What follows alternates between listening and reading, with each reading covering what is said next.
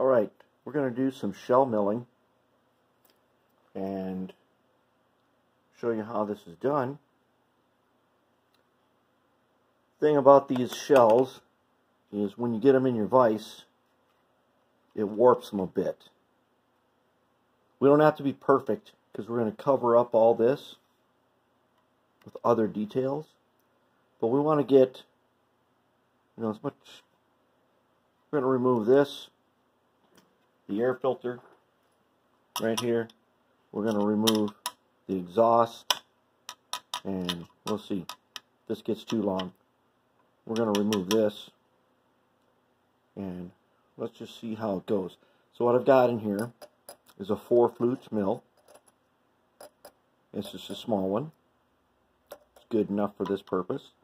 We're going to try to get it kind of smooth off here, remove some of these details using a milling machine. Now I know most of you don't have a milling machine. If you're going to do this, you're going to be doing it using files and X-Acto blades, and it's going to take time, but it can be done. The old school way, the way I've done them in the past before I had this machine, was X-Acto blades and files. And that's how we used to do it. I'm going to show you how we can do it now. So we'll start with this. We'll start with the air filter. Let's get the airline. I got some wood blocks in here to hold it, so I get as little warping as possible. I get down here, I'm just going to touch off. Alright, and then let's see if I'm scraping it a little bit. Yep, I'm scraping it just a little. So now we're going to lock it in to the... On the milling machine, you lock in the bits. You can use a dial up top that is graduated in thousandths of an inch. And okay, so that's about just barely touching off. Alright, we're going to start slow. Okay, we're going to start slow. Let's just see where we're at.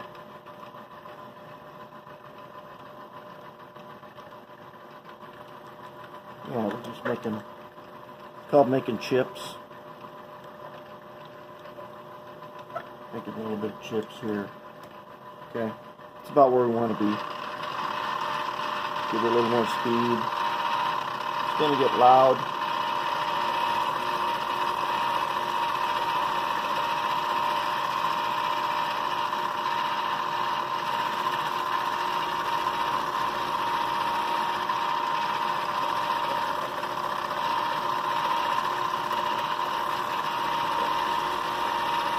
This is a clutch mill I got at Northern Tool.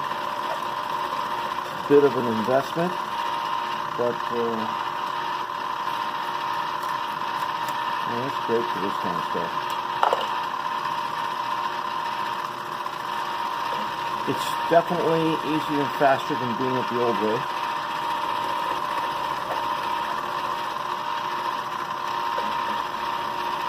And if you don't remove too much material at a time, you don't melt anything. I don't need an entirely flat surface when I'm done, because I'm going to put a detail here that's going to cover up any flaws. I'm trying to make, this is not the right tool to make it perfect anyways. This tool does, gets me right in the ballpark of what I want to use. So now I got a lot of chips, so I'm going to go ahead and use the shop vac.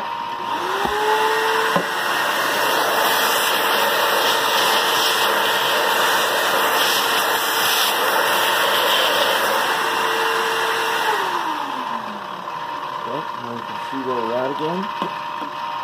Looking pretty good on this one. The faster the speed, the smoother your surface will be.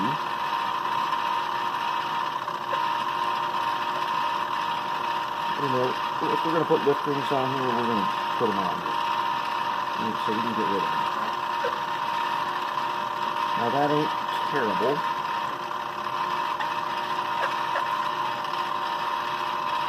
I think we just take a little bit.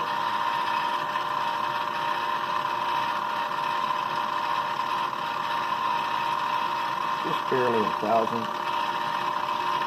What we got.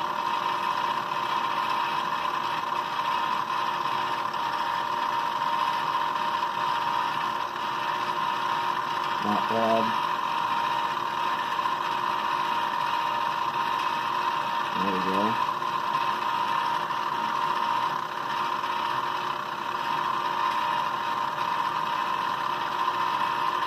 We'll go back and forth here until we find the right spot.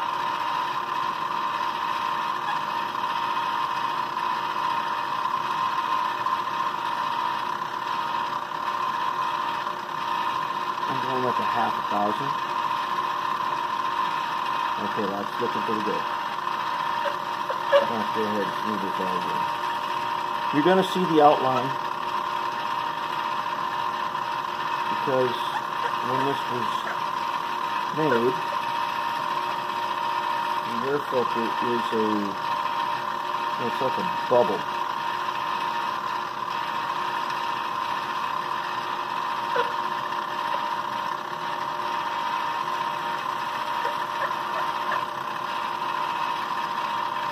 You can see in the middle here,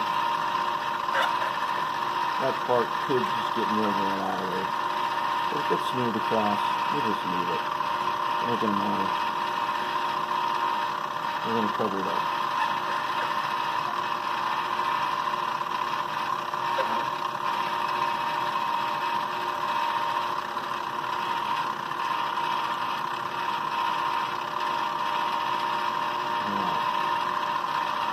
So that's how we're going to do this whole thing. Bring it up. See what we got.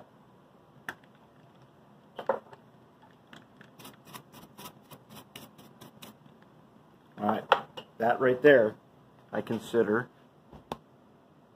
good enough, close enough. That's all we need.